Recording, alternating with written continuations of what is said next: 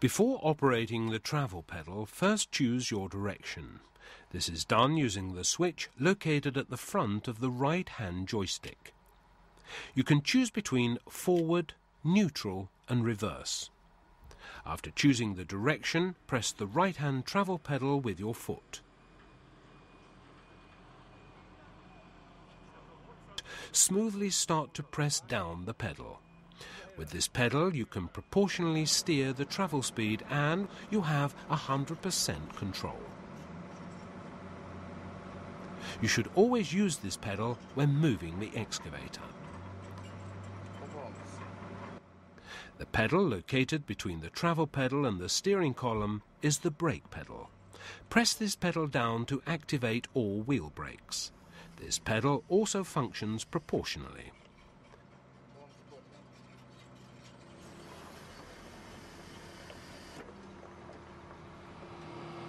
Before going out onto a public highway, it is very important to align the superstructure with the undercarriage.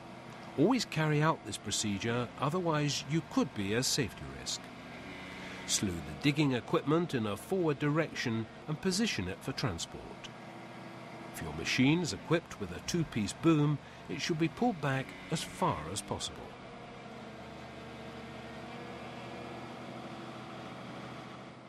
Choose the T mode for travelling before starting the alignment. Slough very smoothly to find the alignment position. Located on the superstructure is a sensor.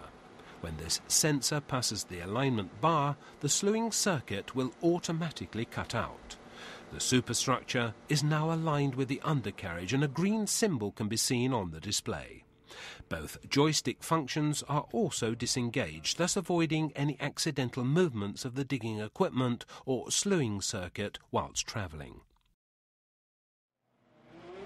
In many countries, it is necessary to have the rotating beacon turned on. Make sure the switch is on before driving out onto public roads. It's now time to stretch your legs. Make it a rule to check all lights, both at the front and rear, not forgetting the indicators and reflectors. Take a walk around the machine to ensure that all doors, hatches and such like are closed.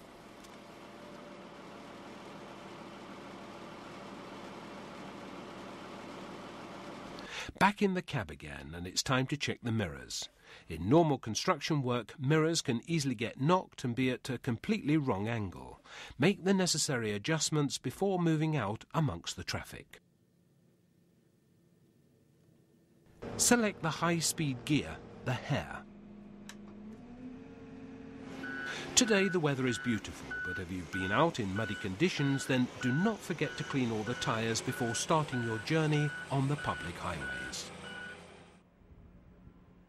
This excavator is equipped with a mono boom, which is positioned differently to one with a two-piece boom. Bear in mind the transport height when placing the digging equipment in the travel position. The mono boom requires you to pay greater attention ahead and to your right than one with a two-piece boom when driving on public roads. If the excavator should start to bump on its tyres, then this is an indication that you are driving too fast. Slow down to gain better control. Keep to the side of the road as much as possible because you are moving slower than the rest of the traffic, and check the mirrors frequently to make sure that you are not obstructing the traffic. At junctions, always pay a little more attention to your right-hand side because the cab is positioned on the left.